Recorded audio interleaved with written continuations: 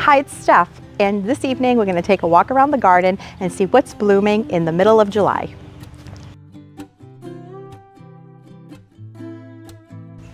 Starting here with my patio bed. This weigela here is the My Monet Purple Effect, and it is a dwarf weigela with purple blooms that blooms in late spring. But even when it's not in bloom, it's really beautiful because it has variegated foliage. And right now it's starting to put on its summer color. So the leaves start off really small when it's blooming. And as the blooms fade, the leaves get larger. And they have three colors on them. They're green, a creamy yellow on the outer margins, and some pink. So it's a really pretty shrub to provide some visual interest in your garden.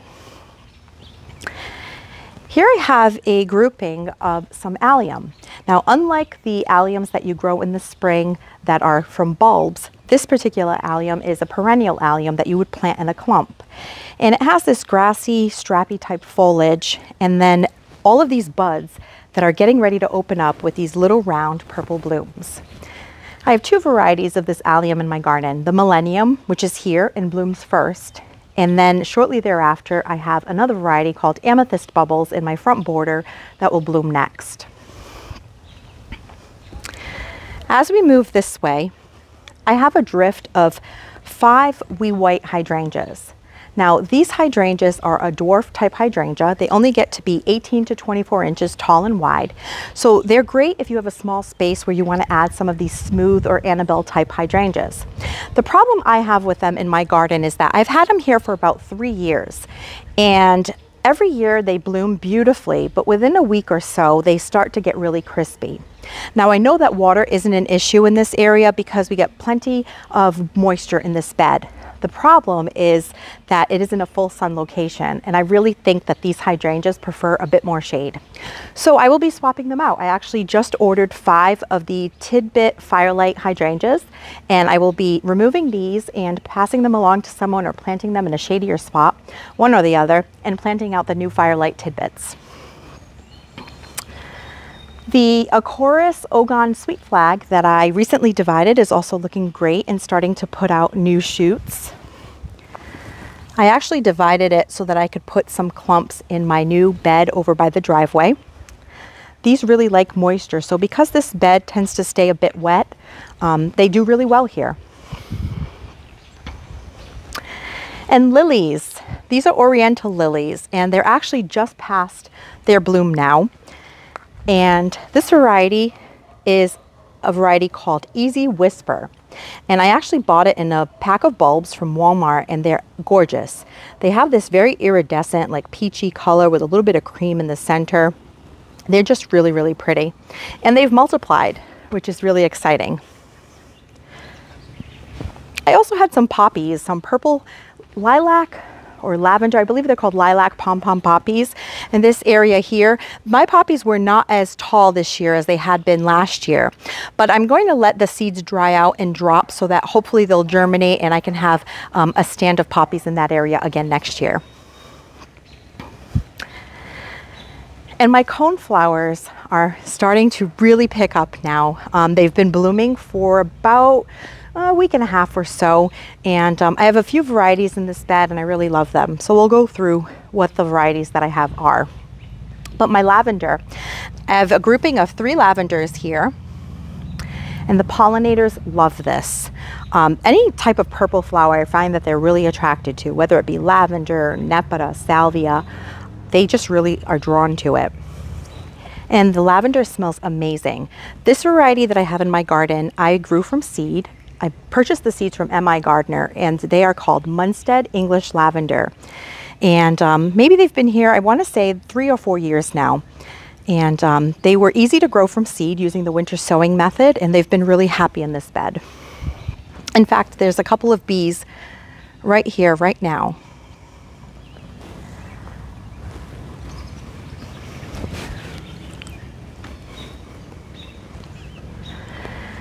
Now, this variety of coneflower here is a double, and this is called the Double Scoop Raspberry.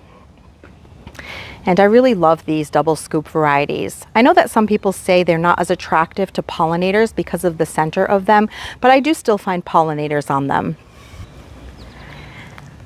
here in the front is some of the hyssop, the Golden Jubilee hyssop that I grew from seed using winter sowing. And it's just starting to pick up some size now. I really love the color of the foliage, and it should bloom with purple spike flowers. As we come along to the back of the bed, this beautiful standard blue spruce is looking really lovely. It's been here, this is its second year, and I'm really enjoying that icy blue color of that shrub, and it provides beautiful winter interest. And the rest of my coneflowers in this area here. So this variety here, I believe, is a version of the Echinacea purpurea. Now it is much shorter than the ones that I have in the front yard. But what happens is sometimes when you buy seed packets, there could be 1 or 2 rogue seeds that get in there. So the variety might be slightly different than the purpurea, but it is still really beautiful and I'm really enjoying it. And I also have here, this one is called Bubblegum. It's also another double variety. And the clump has gotten pretty small. It used to be a lot larger. But because this bed, like I've mentioned a couple of times, stays a little bit moist, I do believe that there is a little bit of crown rot happening on some of these coneflowers. So I'm probably going to move them to a different spot or keep an eye on things and see if I need to remedy the situation before I lose them completely. I will likely have to pot them up so that they can dry out a little bit between waterings and see if I can save them. This beautiful variety here is called Cantaloupe Supreme, and it's by Monrovia, and it's got this gorgeous like cantaloupe color bloom. I just love it. This is probably one of my favorite coneflowers. But there is one that's going to rival that, and it is this one that I grew from seed, and it is called Green Envy. It has pink in the center and green tips. And this year, the clump is a lot larger. This is its, I want to say, 3rd year in my garden. The first year, it did not bloom. Last year, it did bloom with a couple of blooms. And this year, I have quite a few. So that is really exciting. But I'm really enjoying this coneflower. And recently, on my trip to Pennsylvania, I picked up a variety called Sunseeker Rainbow, and it's like a sherbet color. It starts off a bit orange, and then it fades to pink, also really pretty. And here's the one that I started with. This is the first coneflower that I ever added to my garden, and it is the Pow Wow Wildberry. This one self-seeds prolifically. I have a grouping here, one by the fountain, one over there, and they all just dropped seed and started new plants for me. And I've also given quite a few away. So it is a beautiful coneflower and really prolific. And that is this bed. Well, there's one more plant I want to show you, and it is one of my favorite yarrows. And it is right here. I also have a couple of clumps of this within this bed. And this is called the Tutti Frutti Apricot Delight. And while it is now starting to fade, this goes through 3 separate colors. It will start right here with this like rosy color, a bit darker than that actually. And then it'll fade to this really pretty light salmon. And then it almost takes even a more light salmon kind of cream color. It's absolutely gorgeous. I'm really enjoying it. And right here in my Rose ICU, if you recall, I made a video not too long ago where I had dug up these roses that were really struggling in this bed because of the moisture, and I potted them up to see if they could recover. And I'm happy to report that they have leafed out with all new foliage. So it's really exciting to see that they still have some life left, and hopefully I can find a better spot in the garden to plant them. In these baskets, I just planted some random things that I wasn't sure what to do with. And in fact, I still haven't even put out my patio furniture for the season. I'm a little bit behind this year, but I have some Russian sage in here and some multi-stem incredible sunflowers that I'm hoping will bloom with the purple Russian sage and look really pretty. And I stuck an extra dahlia tuber in this basket called Totally Tangerine. So we'll see how that goes. I'm really experimenting with growing dahlias in containers this year. In fact, right behind George here, I have a couple of pots that I planted some single HS or HS single date. I never really quite know how to say it, but I bought them from Longfield Gardens, and they are like a apricot colored dahlia. Single petaled, but really pretty. And so what I did this year was I put them in my planters, and the foliage is looking really beautiful. It has this dark foliage. It's a little bit of insect damage, but I did pinch them and they're starting to bud up. I think it's called HS Date, the name of the dahlia. I'm pretty sure that's what it is. So any day now we should start getting some really pretty blooms. And George actually really likes this dahlia, so I thought because I had 2 tubers, let me try them in some containers here on our back patio and see how it goes. And in the front of the container, this has really taken off. This is Lesamachia, I believe it's called, Creeping Jenny. And so a friend had given me some of this, and I think it looks really beautiful as a trailer in front of my dark containers. And here are my Firelight Tidbit hydrangeas that I just got in the mail, so I will be working on planting these up pretty soon, and I'll be sure to share that with you. They actually look really, really healthy, and I was really happy with them.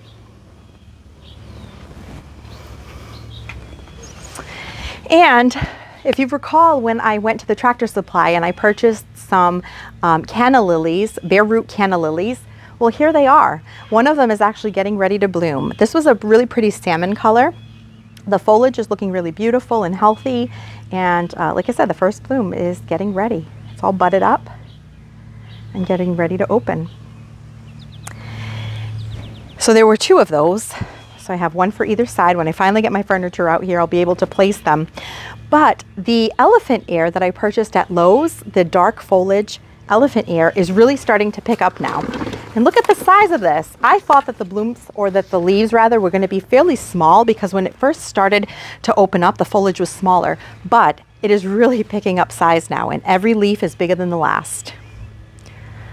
This one is gorgeous. I'm actually going to try to overwinter this corm or bulb or tuber, whichever you call an elephant ear, overwinter to see if I can grow it again next year. As I actually have some geraniums in pots that I overwintered that are also looking really nice. These are 2 years old now. I overwintered them in my basement last year, and they are full of buds. Look at this. It's a really beautiful light pink. This one is the same variety. It has some buds as well. And then this is another one, this really pretty coral pink. I really like the way they coordinate with these pots or planters. This one also has a really beautiful leaf. Okay, let's head over to my shed area. One more pot. I also picked up some caladium bulbs at Walmart late winter when everyone was looking for caladiums, and there happened to be a shortage of them. Well, I finally found some at Walmart, and look how beautiful they look. I'm keeping them here in this area because it's a little bit shadier, and caladiums prefer shade, and this light foliage will really burn if it's in too much sun. So far, it's been happy in this spot. And right here on this side of the shed, my astilbe is blooming. I have a couple of different varieties of astilbe here. The one in the center finished blooming maybe a couple of weeks ago, and now I have 2 other groupings that are currently blooming. The varieties here are Sunny Boy and Visions in Pink. And they're just such a pretty shade flower. They do like water, and they will bloom best if they're fertilized. So in early spring, late winter, if you give them a feed with something like a granular fertilizer, I use Plant Tone, they respond well to that. They also prefer a little bit of moisture. So if it hasn't rained, you want to make sure to water them, especially as they're starting to put on their foliage, to make sure that they bloom really nicely. And I'm really enjoying these here under this tree. This is a magnolia that blooms beautifully in spring, so it provides just enough shade for these astilbe to be happy in this spot. My anemones have all started to leaf out, and I can see that I have a little bit of bunny damage here, so I'm not sure that I'll get any blooms this year. I actually just noticed as I'm walking by here that it looks like they've been biting at these, which is always a little sad. So I'll have to make sure to spray the anemones if I have any chance of getting any blooms. But this beauty here, I absolutely love it. This has put on so much growth. This is a quick fire hydrangea, and it is the traditional quick fire, which gets to be pretty large. In fact, George is probably going to roll his eyes at me when I say that it gets 6 to 8 feet tall and wide, because he is afraid of shrubs that get too large. But it is just so beautiful. Look at it. Like, how can you not love it, right? It's got a really open panicle type bloom. I mean, it is absolutely gorgeous. and I really love it. So I'm okay with it filling up this whole corner. In fact, I planted it back here on purpose so that it could get as big as it wants. My climbing rose, my Zephyrine Ruin, has definitely seen better days. I know that I've mentioned before that roses and we just have a little bit of a tumultuous relationship, and I do have to, you know, I have to train this, but these canes have now gotten a little bit too hard. They're not as pliable, so I might just have to prune this back really hard and just let new growth come and start training it again. But it happens sometimes, right? We can only do what we can do. And this beautiful dark foliage plant here is the hardy hibiscus. This particular variety is by Proven Winners, and it is called, what is it called again? Perfect Storm, that's what it is. Too many names of plants to remember. So this is the Perfect Storm hardy hibiscus, and what I really love about this one is it's got this dark foliage. Now this powdery look that you see to them, that is not powdery mildew. It's actually invisible fence deer and rabbit. I had to spray this one because if you've never grown hibiscus before in your garden, be aware that deer really like them. So they will eat the buds right off, and then you won't get any beautiful blooms. So because I don't have enough deer spikes for every plant in my garden that I need to protect, I did have to spray this one. But it has these really beautiful dinner plate sized blooms that are a light pink with a really dark center of either a fuchsia or red. Gorgeous, really tropical looking. And my planters that we potted up a few weeks ago when I put together my fountain are looking really beautiful. The Mandevilla just had a really big flush, and now there's a bunch of new buds that are starting to open up as well. And I really love the white variety. And I also added some Creeping Jenny in the front that's now starting to grow a bit better. I had transplanted it from the other planters, so it took and it's starting to grow. The same with the window boxes. And one of my favorite hydrangeas in my garden, the Little Lime hydrangea, is all budded up, and I already actually have one that is starting to bloom. These are absolutely beautiful. They go through such a large array of color change, and they have such a long season of interest. When they first open up, they have a bit of a, kind of like a limey green coloring. If you look here, they have a little bit of a lime green coloring. And then they open up to this beautiful creamy color.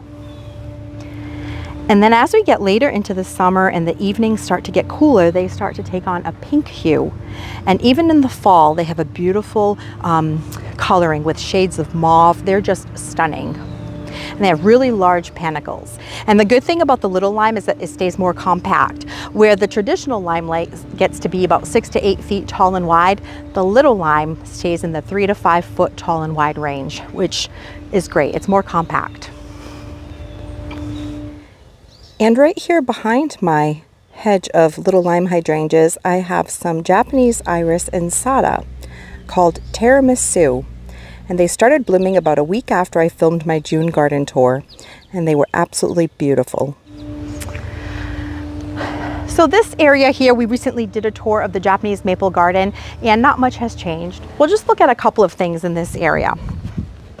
Recently, I transplanted some of these Japanese painted ferns. They were in this area to my right in front of the walking path here, but they were getting too much sun. So I moved them just a little bit here where they're getting shaded by this Ariadne Japanese maple.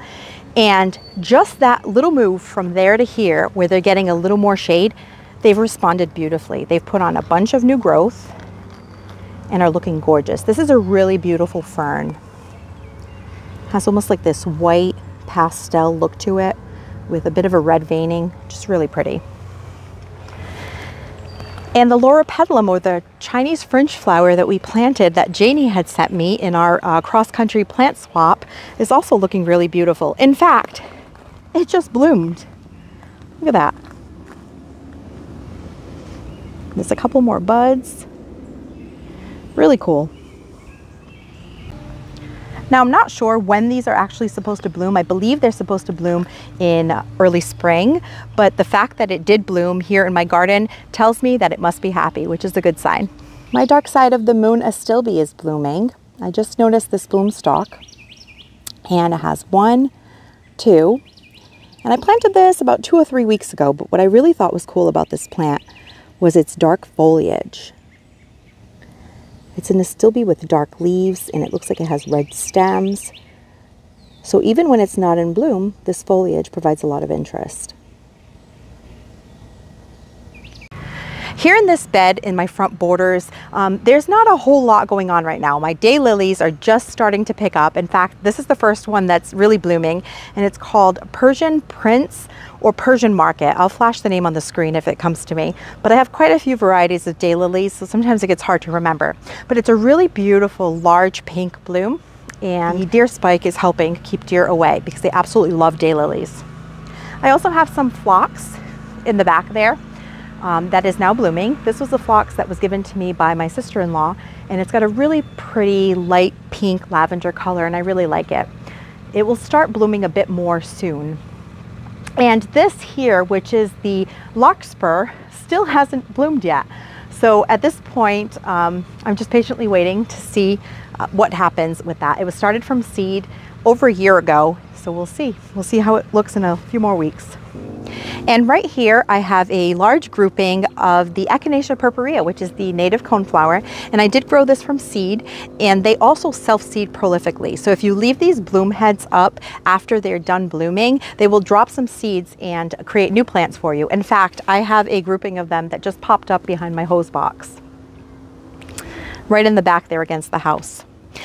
And right here I have a little purple balloon flower that's popping up. I used to have these planted in this bed, but it was a variety that got kind of tall and it would flop in the center and it always looked pretty messy. So I ended up pulling it out. But they have really long tap roots. So every year I end up getting a little seedling and a couple of purple balloon flowers that show up. But these are fun because they look like a little balloon that you could almost pop right before they open. So they are pretty, but I just prefer the shorter varieties. The mandevilla on the front porch is also looking really pretty. It's really starting to pick up with a lot more blooms now. And even the lantana has put on quite a bit of growth since our last tour in June. Lots of pretty buds, shades of yellow and orange and pink, just really pretty. And I thought that they would coordinate really well with the mandevilla. And even the creeping Jenny has really taken off in these pots. They've filled out and now they're gonna start trailing. So I'm really happy with the arrangement of these this year, and it's probably a combination that I will repeat again.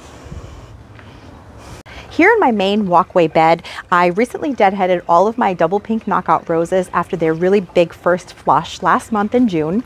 And so now they're reloading and starting to put out new foliage. You can always tell the new foliage because it's red, and some fresh buds for their next bloom. And my coneflowers, this is a variety called White Swan, and I started these from seed. This is their third season, and they have these really tall and large blooms of white coneflowers. They're absolutely beautiful, and I have a few groupings of them as we get down the walkway. But before we move to the next grouping of coneflower, I really want to show you this random foxglove that popped up. Now, I did show you all the seedlings that I have from the foxgloves that I grew here last year. There are a ton of seedlings, but I didn't expect this one to grow and to bloom this year. So that was a really nice surprise. They say that once you have foxgloves in your garden, you'll always have them because they self-seed so prolifically. But they are a really beautiful flower, and I'm happy to have them in my garden. But here is the other grouping of the White Swan coneflowers, and you can see how tall they are.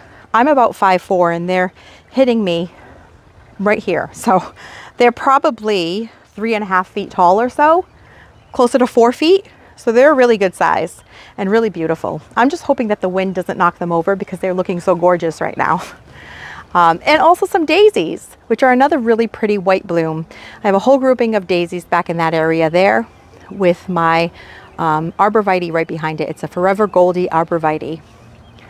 Has a really pretty yellow color.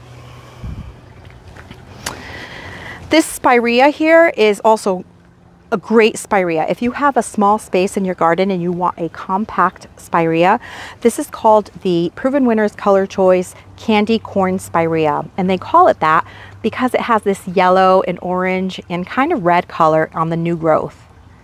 It just finished blooming last month with these clusters of pink flowers, but the color of it is just enough reason to grow it because it's really beautiful. Offers a nice pop of chartreuse yellow-green color to your border.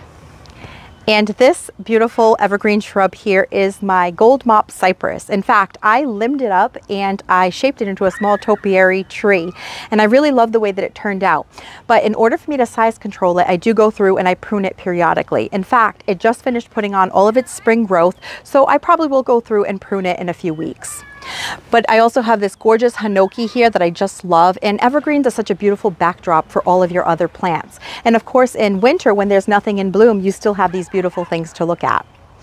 I have a blue star juniper down there, so I have a combo of yellow with green and blue, and then the red Japanese maple. I try to use that combination, which I think a lot of people who design gardens use, the rule of the red, blue, green, and yellow.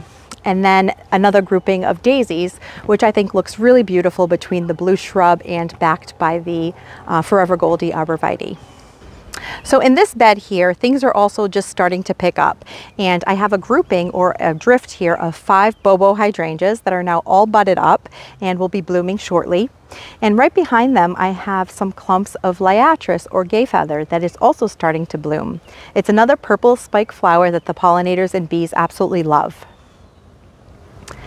This is where I have my other variety of alliums, the perennial alliums. This variety is called Amethyst Bubbles, and I have a grouping of 3 here and in the other corner.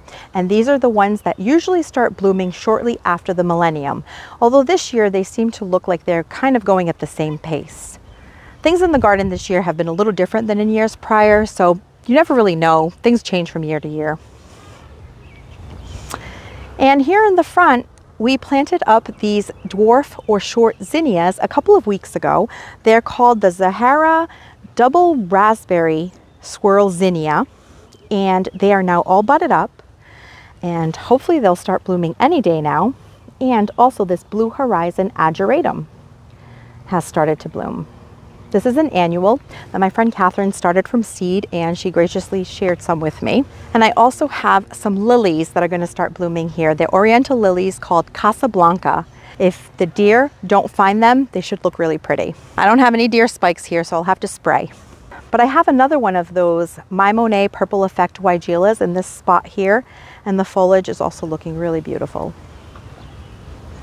And the bare root lupin that we had purchased at the Tractor Supply in the spring. There were 5 bare root plants in the package. I had potted them up to grow them on a little bit before planting. One of them ended up rotting, but I still ended up with 4 of them. And here's one of them, and it's looking really good. And there's another right here that also is putting out a bunch of new shoots. And I have 2 more planted on the other side of this weeping blue spruce. Now, we didn't get blooms this year because they were just started from bare root, but my guess is that if they make it over the winter, which right now they're looking really good, so they should, we will have a beautiful lupin bloom show next spring. Well, we've made it to the end of the July garden tour. I hope that you've enjoyed checking out what's in bloom right now in mid-July. Thank you so much for spending your time with me, and I'll catch you in the next one. Thanks for watching this video. If you liked it, please hit the thumbs up button, and please consider subscribing so you don't miss any of my future videos. And we'll see you soon.